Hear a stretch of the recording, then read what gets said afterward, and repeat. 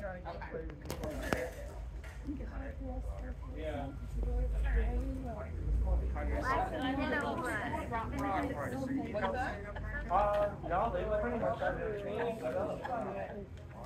good morning.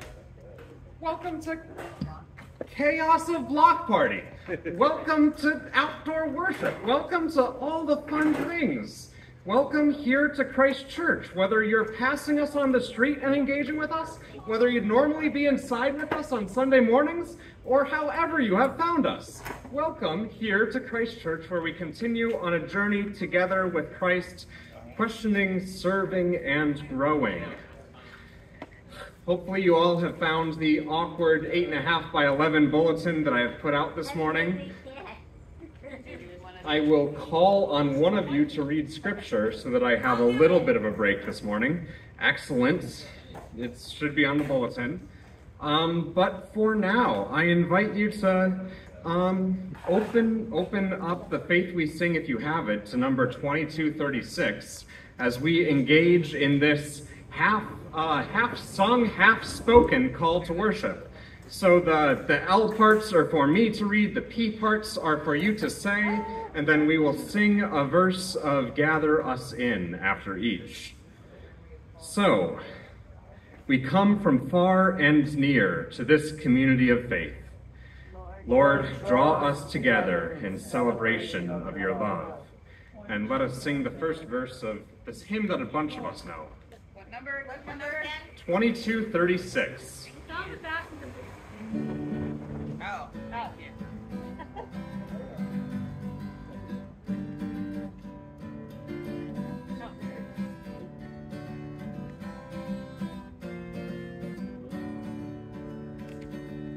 Here in this place our new light is streaming.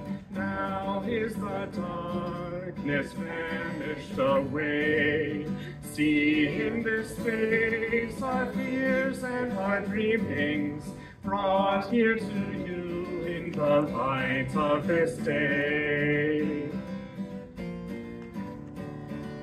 Gather us in, the lost and forsaken. Gather us in, the blind and the lame. Call us anew, and we shall awaken. We shall arise at the sound of our name. Let's continue with the call to worship. We are young, old, middle-aged. We are rich, comfortable, poor, struggling. Let us sing the second verse of this hymn.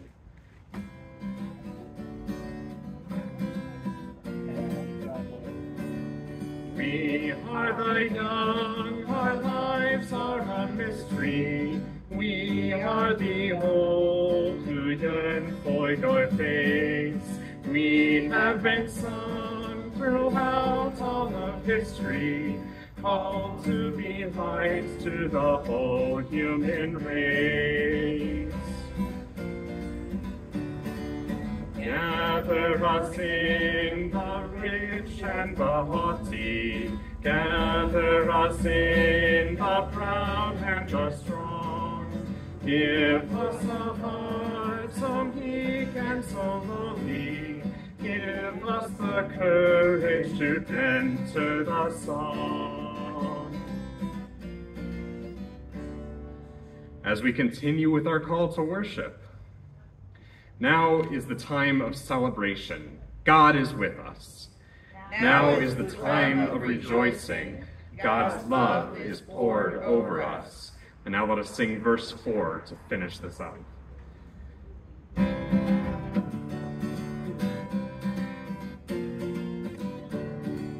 Not in the dark of buildings confining, not in some heaven light years away, but here in this place the new light is shining.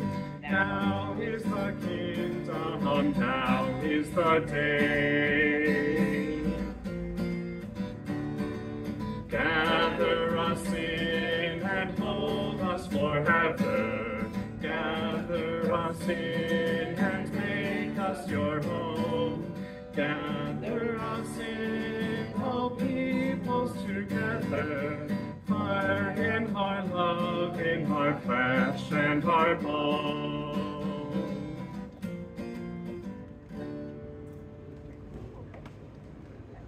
Well, since we're outside, we're doing things a little bit differently, and we have a little bit of a different order of worship. So I encourage you to join your hearts with mine in prayer as we continue along. Gracious and loving God, thank you for a break in the storms here. Thank you for a time to pause and to gather with old friends, with new friends, with whoever may stop by. God, may we graciously welcome all who come to our event today. May we graciously engage with all the varying states of needs and life that we exhibit. God, may we graciously engage with all of your creation, no matter how we are found today, whether we are happy, whether we are anxious, whether we are eager just to feed some people and have some fun. Let us enjoy our time today. Let us enjoy our time in your presence, and let us always remember to pause and celebrate. For you call us to do wonderful things as we build your kingdom, O God. Amen.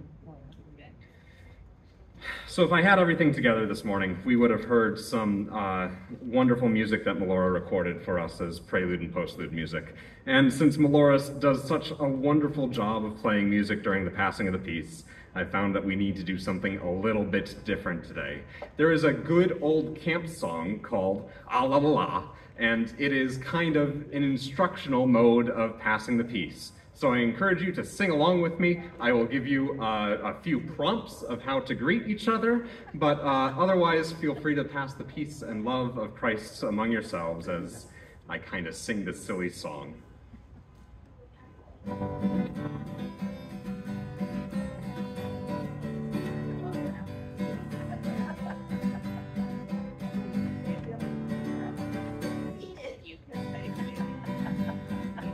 Ah la la la la la la hallelujah, ah la la la la hallelujah, ah la la la la la hallelujah, ah la la la la hallelujah. Bump a friend's fist next to you, bump a friend's fist and sing this song. Bump a friend's fist next to you, bump a friend's fist and sing along. Ah la la la la hallelujah, ah la la la la hallelujah, ah la la la la hallelujah, ah la la la la hallelujah. Slap a high five to ya, slap a high five and sing this song. Slap a high five to ya, slap a high five and sing along. Ah la la la la hallelujah, ah la la la la hallelujah, ah la la la la hallelujah, ah la la la la hallelujah. Shake a friend's hand, shake a hand next to ya, shake a friend's hand and sing this song. Shake a friend's hand, shake a hand next to ya, shake a friend's hand and sing along. Ah la la la la la hallelujah, ah la la la la hallelujah, ah la la la la la hallelujah, ah la la la la hallelujah. We'll do it 2 more times. They're silly. Feel free to participate optionally. Touch a friend's forehead next to ya. Touch a friend's forehead and sing this song. Touch a friend's forehead next to ya. Touch a friend's forehead and sing along. La la la la la hallelujah, la la la la hallelujah, la la la la hallelujah, la la la la hallelujah. Bump a friend's rump, bumper rump next to you. Bump a friend's rump and sing this song. Bump a friend's rump, bumper rump next to you. Bump a friend's rump and sing along. Ah la la la la hallelujah, ah la la la la hallelujah, La la la la la la, alleluia, la la la la la, alleluia.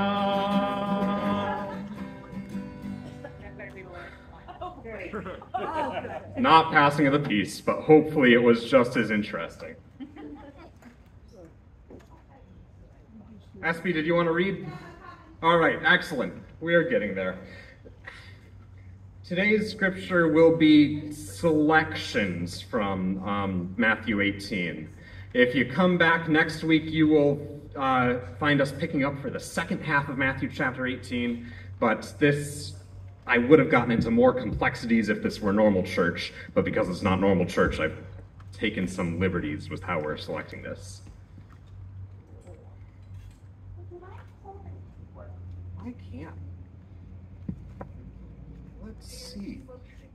Okay, excellent.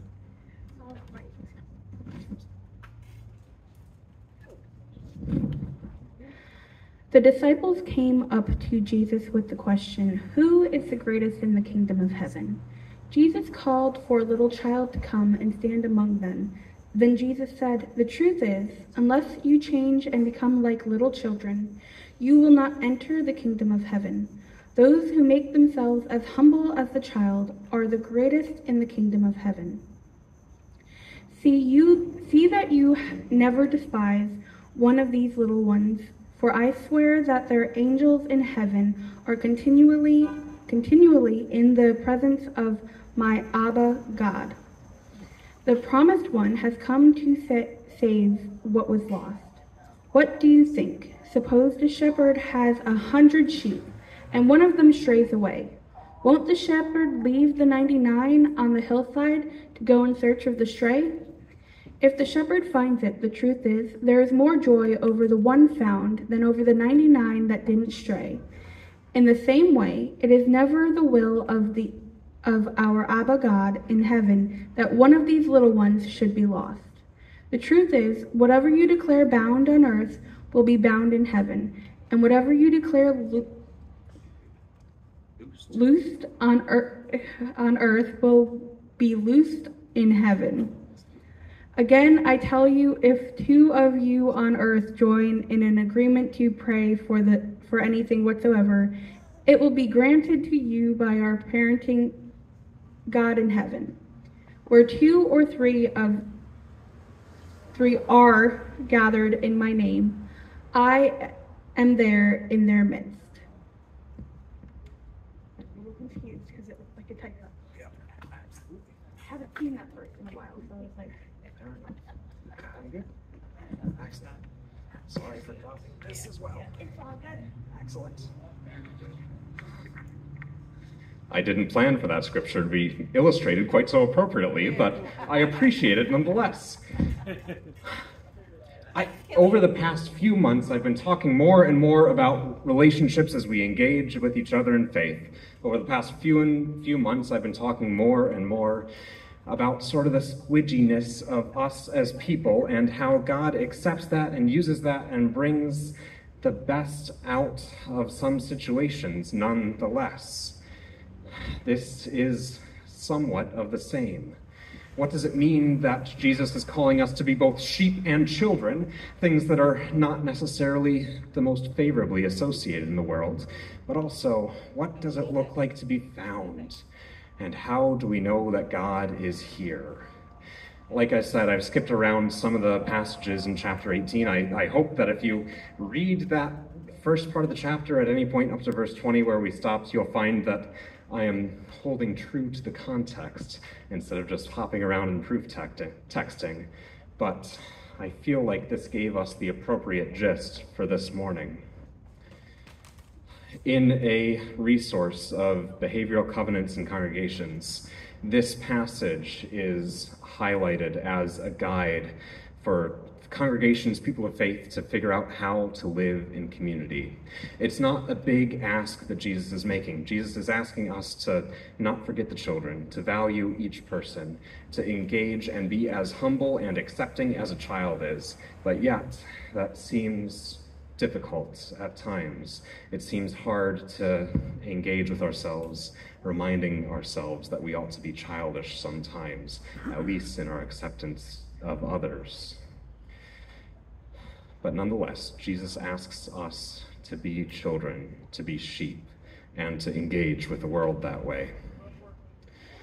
Again, I think this text is primarily about relationships. Relationships are hard to maintain no matter whether it's familial, whether it is with friends, whether it is romantic partners. Relationships cause some of the best aspects of life, but also bring out some of the worst in us at times. Relationships are hard work. I would even argue it is most of the work we're called to do over the case of our life. Hopefully, we spend more than 80,000 hours maintaining relationships compared to the 80,000 hours we're often called to spend in a career of any sort. And a part of that is being lost. A part of that journey is figuring out what you have done wrong and coming around to correct it, to mend the relationship, to join anew. I have so many stories that have been relayed to me from my childhood. I was an impertinent child. Yes, I accepted folks. Yes, I was excited about all the things. Yes, I was distractible. And that is, I think, what Jesus calls us to in some ways. But Jesus does not call you to... One of the stories from Little Meadows was that I locked myself in the bathroom one day as a toddler. The church thought I had run away down the street, so they ended church early in order for the entire congregation to search for me, the pastor's kid, who they could not find for the life of them. People went in half-mile circles around the church until somebody finally checked the bathroom and found little toddler Paul had been sitting there for about an hour just enjoying himself. We are sometimes very lost human beings, and sometimes it takes a toddler to see the simple ways that we are lost and the simple ways that we can be found. Sometimes life is more complex than just checking the bathroom before wandering a half mile around the church, but sometimes it is that simple. Sometimes we're called to look towards those simple, accepting answers. This text calls us not to win, but calls us to seek reconciliation. This text calls us to look for that one aspect that is lost, not forsaking or forgetting about all the other good parts of life, but in that very Wesleyan way, wandering ever closer towards perfection, looking for that one random sheep that seems out of place, but also remembering that we are called to care and hold so much together over the course of life. Whether it looks like finding a sheep that is lost, whether it looks like just not intentionally tripping people up in the world, I feel like we do this wonderfully well as a congregation, and I feel like this will be a wonderful event to care for anybody who wanders by, no matter what they're looking for, whether it's playing a little bit of can jam or tippet, or whether it's just looking for a hamburger. There are ways that we can care for ourselves as well as others. One more story and then I'll wrap this up. I wandered away from home a whole lot. It is kind of sad. There was one time when we were up on the St. Lawrence where I had had enough of family. I wanted my own space. So 7-year-old Paul went down to the dock, untied a paddle boat, and made for Canada. I didn't quite get to Canada. I didn't quite get out of the bay. After about 30 minutes of paddling, you know how paddle boats are so slow, I ended up going past the marina that's at the mouth of the bay, where the marina owner was sitting on the dock with a phone with my mother on the line, asking if he had seen me go by. Offered me some bubble gum and some kind words, and then sent me turned around back to the dock where my family was. Sometimes it's just as much about finding ourselves, understanding that we need a rest when we need a rest, but also need to engage when we need to engage in other ways.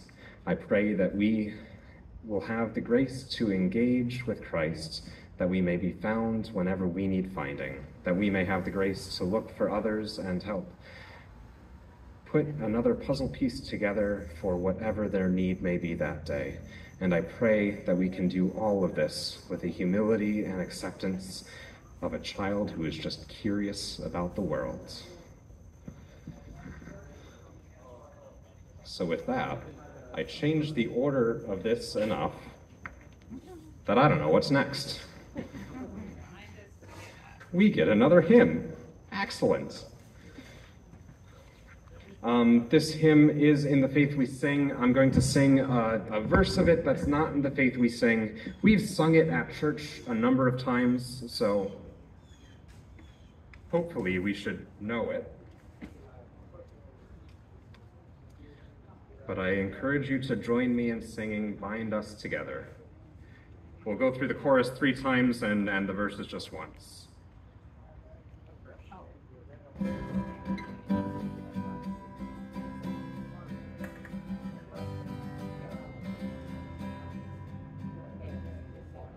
Bind us together, Lord, bind us together with cords that cannot be broken. Bind us together, Lord, bind us together, Lord, bind us together with love. There is only one God, there is only one King. There is only one body, that is why we sing. Bind us together, Lord, bind us together with cords that cannot be broken. Bind us together, Lord, bind us together, Lord, bind us together with love. We are the family of God. We are part of God's church. We are salt, light, and friends. So we sing to our God. Bind us together, Lord, bind us together with cords that cannot be broken. Bind us together, Lord, bind us together, Lord, bind us together with love. So with that, are there any joys or concerns you want to share with each other today? Are there things that you want those around you to celebrate with you or to pray with you about?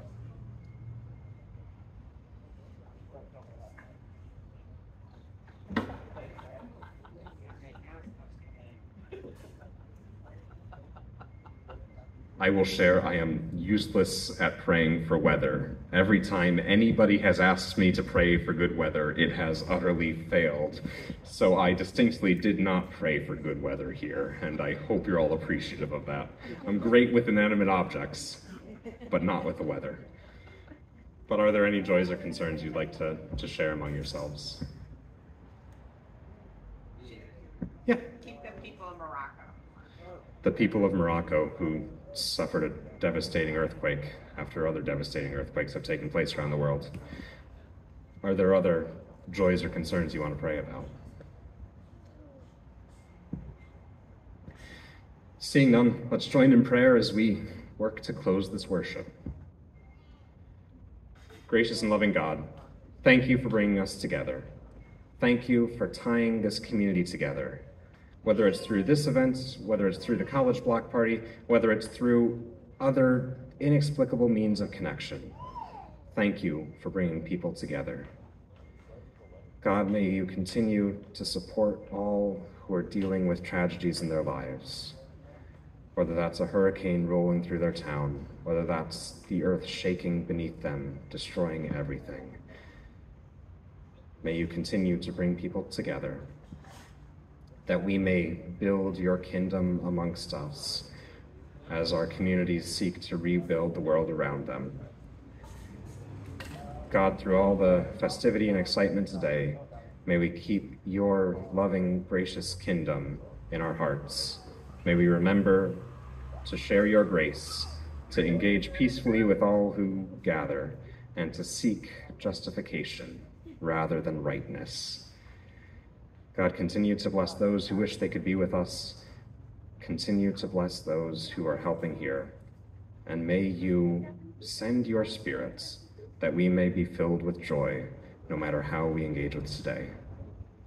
For in your name we pray. Amen. And though we have much work to do yet, let us go forth with joy and peace as we endeavor to have a bit of a party here. And let us remember that party brings us together and fortifies our relationships with our community. So let us do this work with peace and grace today. Amen.